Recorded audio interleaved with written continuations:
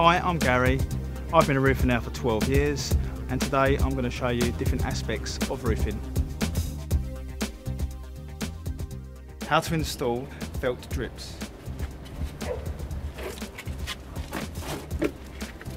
Where the felt is obviously 6 inches up on the wall, that is where we take our mineral felt drips.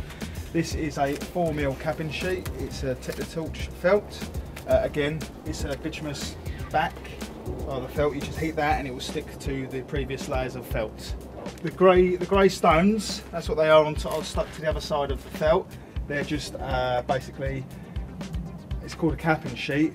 Obviously this roof here is going to be used as a balcony, so obviously we put our 2 layers of underlay down, which is 2 layers of 2mm underlay felt. We're going to put some terrace tiles on the felt, which will stick to the felt itself.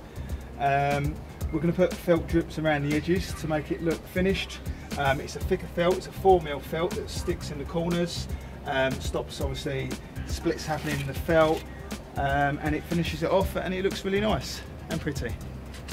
When you put the felt close to the walls, again roughly 6 inches up, 2 quarts of bricks, which is obviously hidden by the previous felt, but we know how hard to go because our existing felt is there.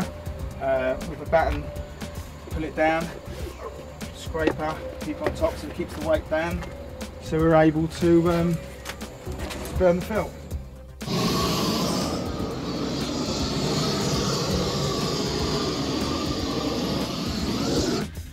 With this felt, we don't need to heat as much as the previous felt because it's a thicker felt.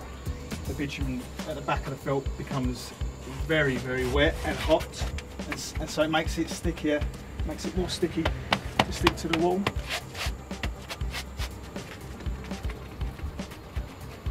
Again, push right in the corner to keep it nice and tight to obviously stop any problems with the felt ripping in the corners. And we use the batten and the scraper to just heat that other side of the felt.